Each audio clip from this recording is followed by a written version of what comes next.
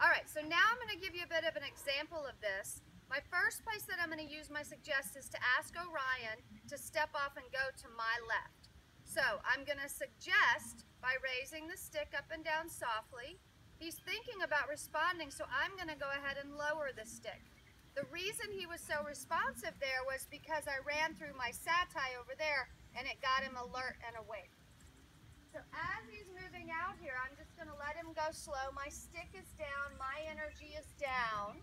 I'm going to ask him to walk on faster. I'm going to raise the stick in my suggest out here, kind of far behind the horse. But remember, don't hide your stick behind your back. I think that might have been one of the challenges from before. So if he's not responding, then I can gradually increase my pressure until I get a response. I'm rewarding because he did increase the speed of the walk. Now I'm going to use the same process to get to the trot. I'm going to run through my phases, this time a little faster if he's not responsive. So here I'm going to suggest that he trot, ask that he trot, and now I'm going to go right on and then, whoop, there he goes. Now I'm going to slow him down, very good, and repeat the process.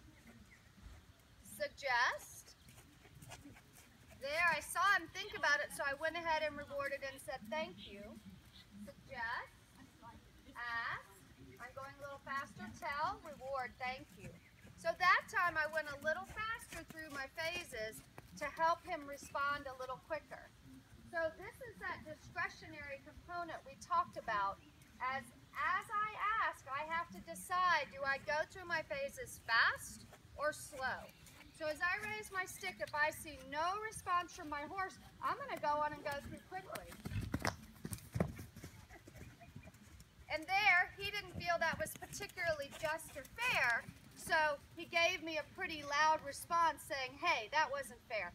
I don't blame him, I'm not mad at him, but for the course of this example, I went on faster and he said, that's just too much. So we're going to just repeat the process. Suggest that he goes out, ask that he goes out. Thank you.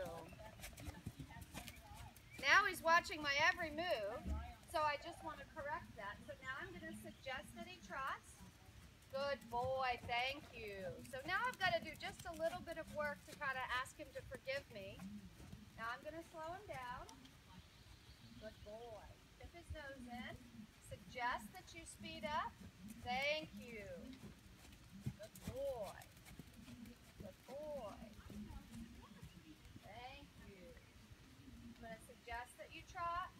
Good boy. So you can see now that he's gotten much softer and much more responsive to the stick because I went through my phases faster. So if you remember what we talked about, the key is keeping your stick down when it's not in use, starting with softness with rhythm, then asking, getting that string going, then telling, and then insisting. And as soon as you see a try, bringing that stick down and saying thank you.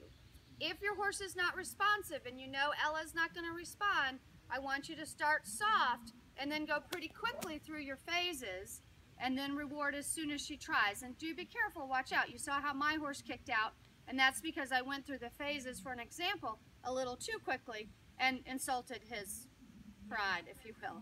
So I hope that helps. I've got another few little clips that I'll shoot out to you to kind of show other people struggling with the same situation. Hope all's going well up there. See you soon.